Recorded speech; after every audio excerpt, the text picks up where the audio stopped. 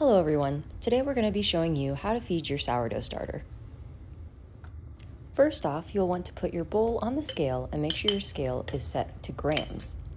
Then you're going to take your sourdough starter and pour it into that bowl to measure how much starter you have. And so here we have 25 grams of sourdough starter. Now I'm going to tare that scale and we're going to start off by adding 25 grams of water. We're feeding our sourdough starter with a 1-1-1 ratio today.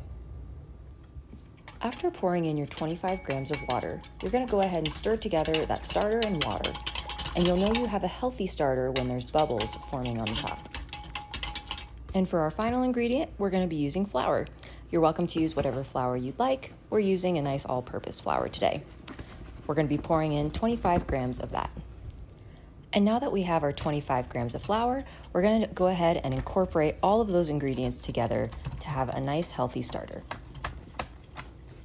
Now there are two methods to how often you can feed your sourdough starter. Option 1 is to let it live on the counter and to feed it once a day, while your second option is to let your sourdough starter live in the fridge and feed it once a week. This is all based on how often you want to use that starter, as it triples in size every time we feed. And now that all of our ingredients are incorporated, we're going to go ahead and take our starter and pour it into a clean jar. Now, in between feedings, you want to know how much your starter has grown.